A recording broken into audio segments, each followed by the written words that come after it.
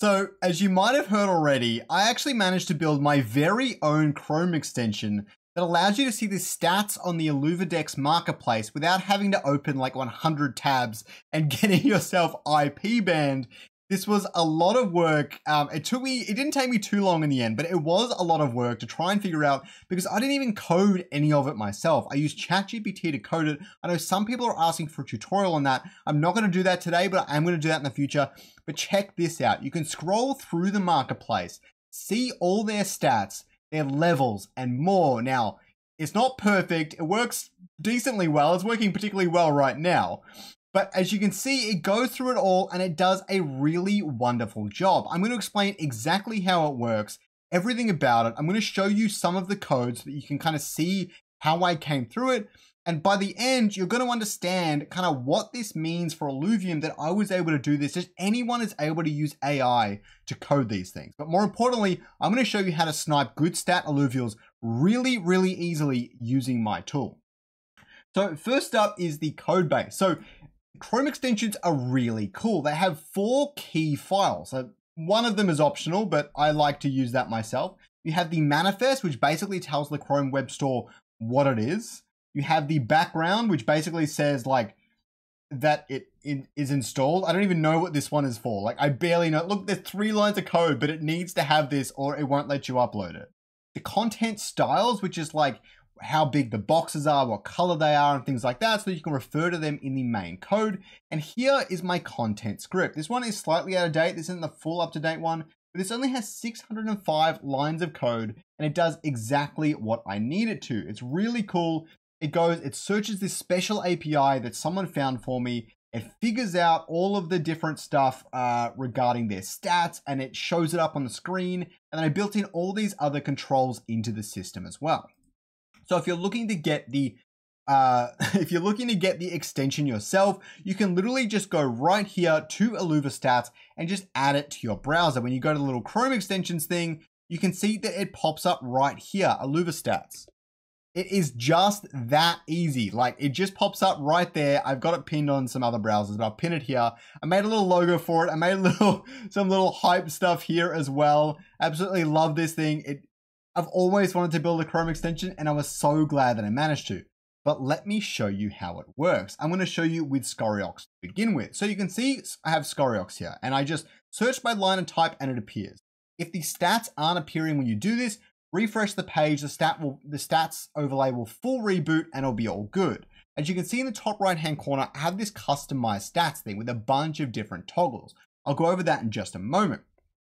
So with the Scoriox, here is how it is you have a score in the top left, you have their level above, then you have whether the listing is listed or broken. Broken just means it might have been burnt or unlisted. Illuvidex has a little bit of this problem, so I thought I would add that in just to make sure that everyone could see which listing is real, so you don't get any of those weird passport connection closed errors and stuff like that.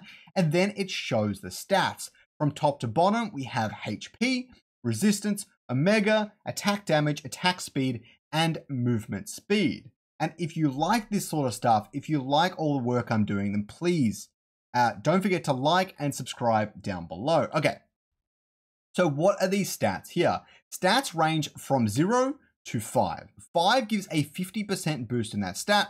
0 obviously gives 0%. So the more 5s you have, the better the Illuvial will be in the Leviathan game modes in all of Illuvium. Most Illuvium competitive games will have a Leviathan game mode where the stats are impactful, so that is why they matter. The level also actually gives a lot of stat buffs as well. Less important on stage 3s since they all come at level 40, but for other stage 1s and stage 2s, sometimes you're looking for a high level Illuvial. Now, the score at the top left, although I probably should have put a percent symbol in there, it's basically a percentage.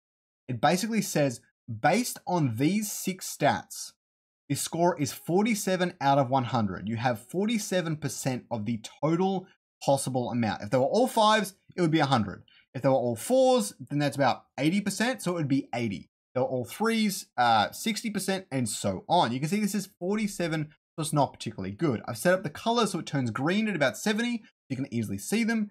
And I think above 80 or 90, it turns gold or it turns yellow. So you can see that really easily. But here is the best part. you can decide which stats are relevant. For example, with Scoriox, I can toggle off move speed in the top right here. I can toggle it off and it disappears. I can toggle off, let's say, resistance. I don't think that's that important. And the score will actually update. Based on only these 4 stats, the score is 25. And what you can do is you can scroll down. You can keep scrolling until you see like a 60, or you're looking for like those green numbers at the very least. See, here's a 75. The attack damage is 0, but it's max HP, Omega, and attack speed. You might not like that, I don't know. But me personally, I think that would be a pretty good buy. These are 70. You can see this one's low on HP, which might not be too bad. Depending on how you play your Scoriox, you might want to defend it. I think this is pretty good. Then maybe if we enable resistance, we see it doesn't have very good resistance there. But you see just how easy it is to search for what you're after. I like to disable move speed, generally speaking, but that is the main one here. As we proceed, you can see that you can also find general Illuvials. Now, I will go over some of the other marketplaces that let you really filter by a lot of this stuff, but I'm going to go over that in a separate video. If you want to see that, please let me know down below. As for this one, we can see if I'm just searching for tier 5 Illuvials, I might have everything toggled on except move speed and just start looking for things that are scored 70 or 60 or whatever it might be, or look for like several golds in there. Like you can see this has gold for attack speed. I don't know why it's only showing. It's being really weird because I have 2 tabs open, I think. I've never seen that before. That was a bug I did not know existed, but hey, that's what it is. I don't know how much I'm actually going to do this work on this Chrome extension, but if people are really enjoying it and getting a lot of use out of it, I probably will. Okay, it looks like resistance was toggled off, but it didn't show me. There we go, all fixed. So you can see this one here, like this Scarabok might not be perfect, but it has 3 greens. The resistance is 3. It doesn't need attack speed that much. That's actually a really good Scarabok. I might actually just buy that. Screw it. And this is how easy it is to snipe Illuvials on the market and find really good deals really fast without opening so many tabs or anything like that. Now, if you guys enjoyed this, please let me know. If you want a tutorial on how to make your own Chrome extensions, also please let me know. But this was a lot of fun. I'm glad to share this journey with you, and so many people are loving it. If you try it out yourself and you enjoy it, please let me know down below. Please leave a good review on the Chrome web store. I really appreciate it. And also, don't forget to check out this next video all about the Illuvium Gauntlet so that you can learn how to play like a pro. Have a good one, guys.